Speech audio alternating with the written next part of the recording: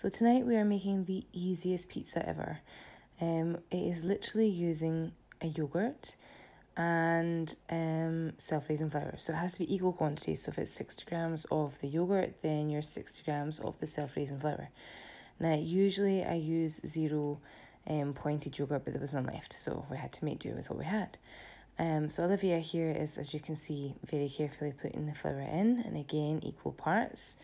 All you do is mix the two together until it forms a dough. You might need a little extra bit of flour, just like you would do for normal kind of pizza dough with kneading and things like that.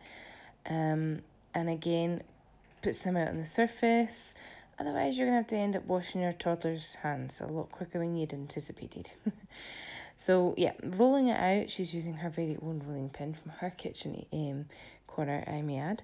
She was very, very clever at this. I had no idea she knew how to do this. So roll it out to your desired size. And when you're not being distracted by the television, like she was, you then use a fork and prick it several times, like so. And once you've done that, you place it onto some parchment paper. Of course, wooden forks are added optional, of course.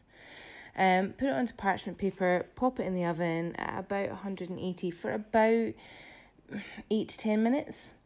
When it's out, then that's when you get to put on your toppings. Now, this is where it then becomes pointed or not pointed, depending on the toppings. She's using, obviously, cheese and tomato, sweet corn and olives, because I have a 2-year-old that loves olives. Now, I'm quite happy with this. And some zero-pointed chicken. And that is basically it. You pop it back into the oven again till the toppings have cooked. When it comes out, it looks, well, that's before it goes in. And that's it all done.